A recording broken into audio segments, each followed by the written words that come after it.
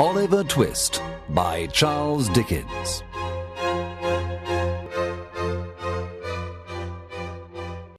Chapter 1. The Workhouse. The Workhouse.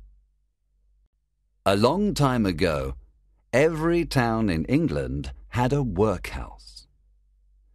A long time ago, every town in England had a workhouse. I need 3 for the dye house with Fellows, Wickham and Barnum. Chris, when I corner you'll see you now. Chris! This was a house for very poor people. This was a house for very poor people. Oliver Twist was born in a workhouse. Oliver Twist was born in a workhouse. His mother was a young woman. His mother was a young woman. His mother was a young woman. She was very ill when she came to the workhouse. She was very ill when she came to the workhouse.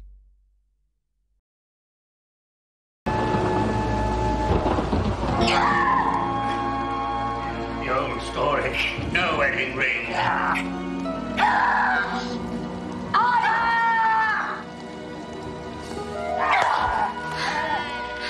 It's a boy. Let me hold him, wait. First we've got to see if he's a healthy little brat. What a pity. He'll live. A doctor and a woman were with her. A doctor and a woman were with her. After Oliver Twist was born, his mother said, After Oliver Twist was born, his mother said, I want to see my baby and then die. I want to see my baby and then die. I want to see my baby and then die. You are too young to die, said the woman. You are too young to die. You are too young to die. The doctor put the little baby in his mother's arms. The doctor put the little baby in his mother's arms. She kissed the baby and died. She kissed the baby and died.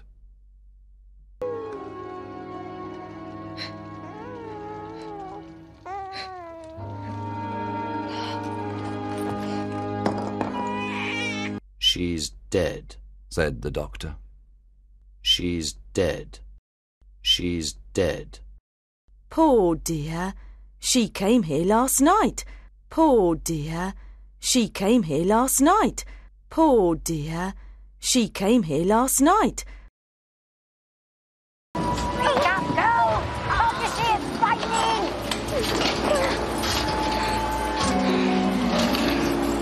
Are you too ashamed to speak, like all the others?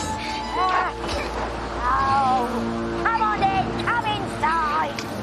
Come on, hurry up, come on. Get yourself going, girl, come on.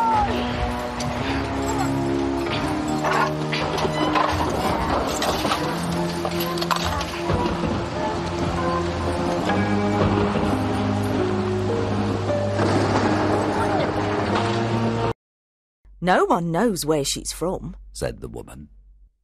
No one knows where she's from. No one knows where she's from. The old woman began to dress the baby with very old clothes. The old woman began to dress the baby with very old clothes. Hold him.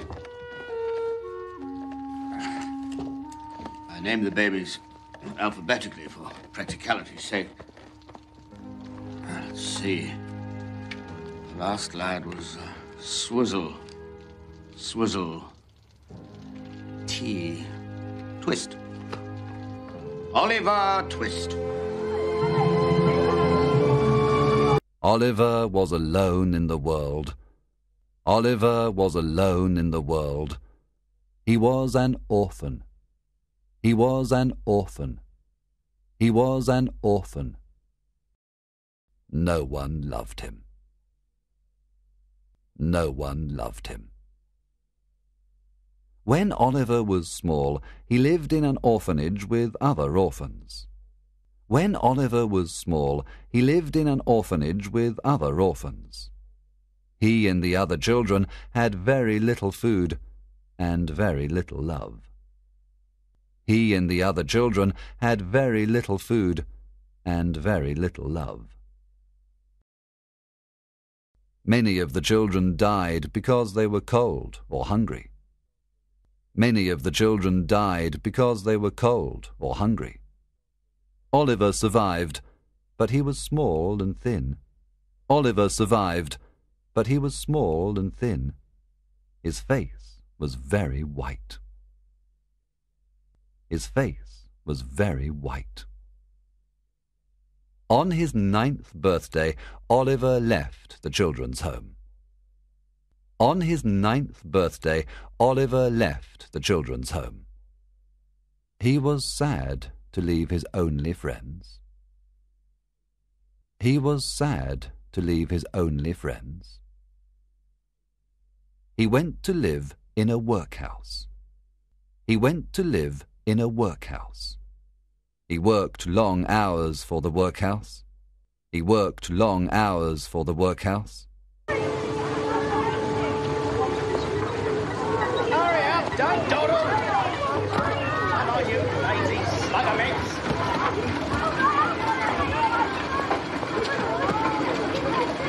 I need 3 for the dye house with Fellows, Wickham and Varnum. Chris, in the corner you'll see you now. Fist! They gave him only 1 bowl of porridge 3 times a day. They gave him only 1 bowl of porridge 3 times a day.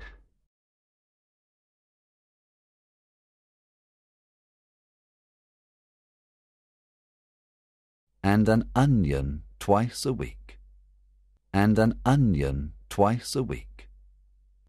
They gave him only 1 bowl of porridge 3 times a day, and an onion twice a week.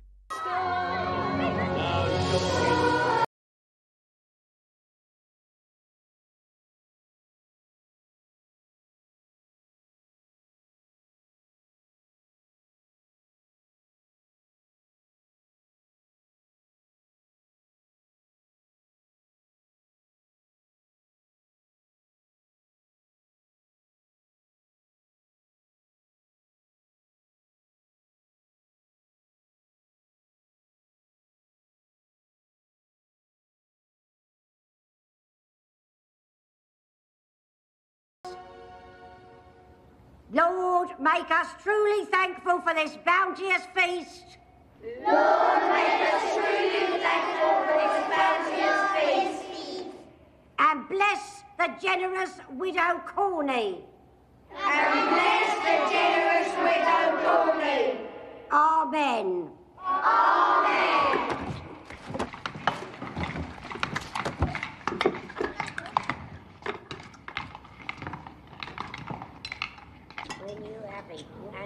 On Sundays, he had a small piece of bread. On Sundays, he had a small piece of bread. Oliver and his companions were very hungry and very unhappy. Oliver and his companions were very hungry and very unhappy. They never asked for a second bowl of porridge. They never asked for a second bowl of porridge. They never asked for a second bowl of porridge. They were afraid. They were afraid. But after 3 months, they became terribly hungry. But after 3 months, they became terribly hungry. One day, Oliver took his empty bowl to the master. One day, Oliver took his empty bowl to the master. "Please, sir," he said, "I want some more porridge." "Please, sir, I want some more porridge." "Please, sir, I want some more porridge." The master looked at Oliver. The master looked at Oliver. He was surprised. He was surprised. "What?" he said. "What? What? What?" "Please, sir," he said. "I want some more porridge." The master hit Oliver with his big spoon. The master hit Oliver with his big spoon. Then he called Mr. Bumble. Then he called Mr. Bumble. He was an important officer of the town. He was an important officer of the town. "What?" cried Mr. Bumble. "What?" cried Mr. Bumble. Go get some more. What's the matter? You scared?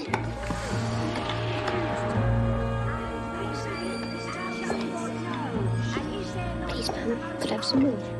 For pride compasseth them about as a chain. Violence covereth them as a garment. Their eyes stand out with fatness. They have more than heart could thrill.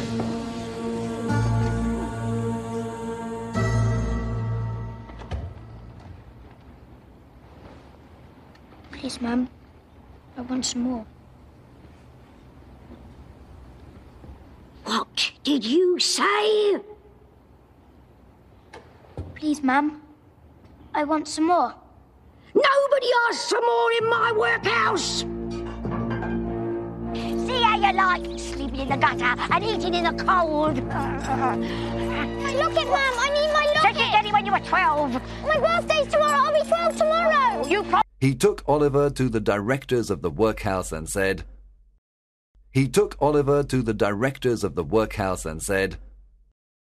"Oliver Twist asked for more porridge. Oliver Twist asked for more porridge." For more porridge? they cried. For more porridge? For more porridge? They looked at each other. They looked at each other. They were surprised. They were surprised. He must leave the workhouse. He must leave the workhouse. Mr. Bumble put Oliver in a cold, dark room for 1 week. Mr. Bumble put Oliver in a cold, dark room for 1 week. Every morning, Mr. Bumble beat Oliver with a stick in front of his friends. Every morning, Mr. Bumble beat Oliver with a stick in front of his friends. Oliver cried all day, and he did not sleep at night. Oliver cried all day, and he did not sleep at night. One day, Mr. Bumble met his friend, Mr. Sowerberry. One day, Mr. Bumble met his friend, Mr. Sowerberry. Mr. Sowerberry was a tall, thin man. Mr. Sowerberry was a tall, thin man. He made coffins for dead bodies. He made coffins for dead bodies. Many of the dead bodies came from the workhouse. Many of the dead bodies came from the workhouse. Mr. Bumble asked, "Do you want a boy to work in your shop? Do you want a boy to work in your shop? Do you want a boy to work in your shop? You will pay nothing. You will pay nothing, and we will give you £5. And we will give you £5. Mr. Sowerberry thought a moment and said, Yes, I want the boy and the £5. Yes, I want the boy and the £5. Mr. Bumble was happy. Mr. Bumble was happy. In the evening, he took Oliver to Mr. Sowerberry's shop. In the evening, he took Oliver to Mr. Sowerberry's shop. Oliver looked at Mr. Bumble and started crying. Oliver looked at Mr. Bumble and started crying. I want to be a good boy. I want to be a good boy. I am a very little boy, sir. I am a very little boy, sir. And it is so lonely, so very lonely. And it is so lonely, so very lonely. Oliver's thin face was covered with tears. Oliver's thin face was covered with tears.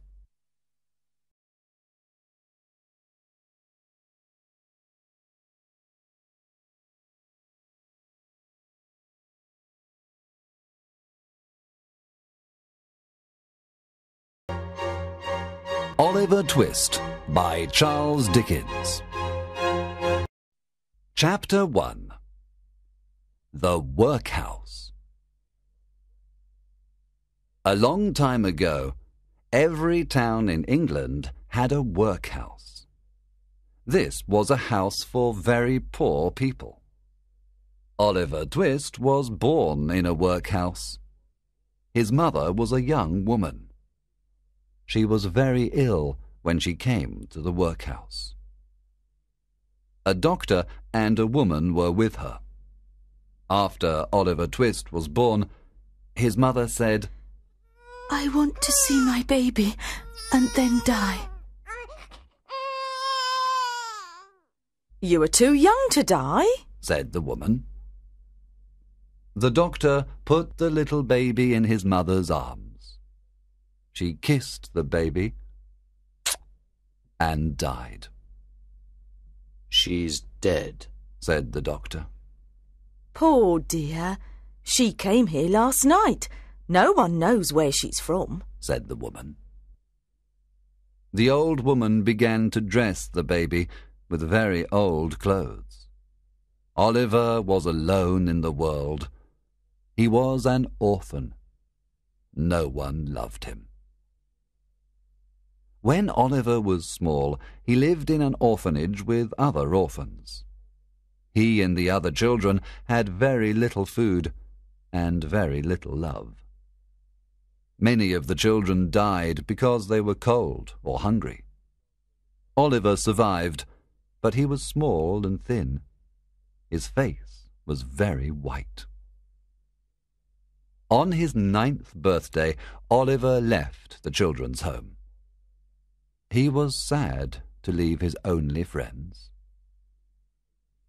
He went to live in a workhouse. He worked long hours for the workhouse. They gave him only 1 bowl of porridge 3 times a day and an onion twice a week. On Sundays, he had a small piece of bread. Oliver and his companions were very hungry and very unhappy. They never asked for a 2nd bowl of porridge.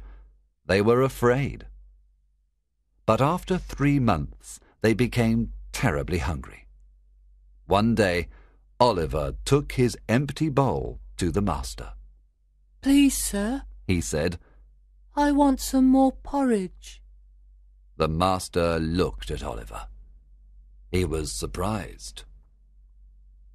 What? He said.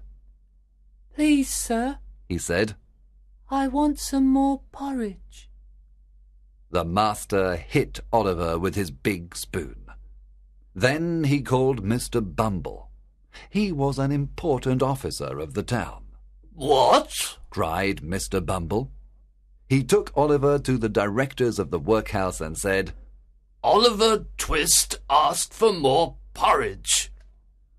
For more porridge? They cried. They looked at each other. They were surprised. He must leave the workhouse. Mr. Bumble put Oliver in a cold, dark room for 1 week. Every morning, Mr. Bumble beat Oliver with a stick in front of his friends. Oliver cried all day, and he did not sleep at night. One day, Mr. Bumble met his friend, Mr. Sowerberry. Mr. Sowerberry was a tall, thin man. He made coffins for dead bodies. Many of the dead bodies came from the workhouse. Mr. Bumble asked, Do you want a boy to work in your shop? You will pay nothing, and we will give you £5. Mr. Sowerberry thought a moment and said, Yes, I want the boy and the £5. Mr. Bumble was happy. In the evening, he took Oliver to Mr. Sowerberry's shop. Oliver looked at Mr. Bumble and started crying. I want to be a good boy. I am a very little boy, sir. And it is so lonely, so very lonely. Oliver's thin face was covered with tears.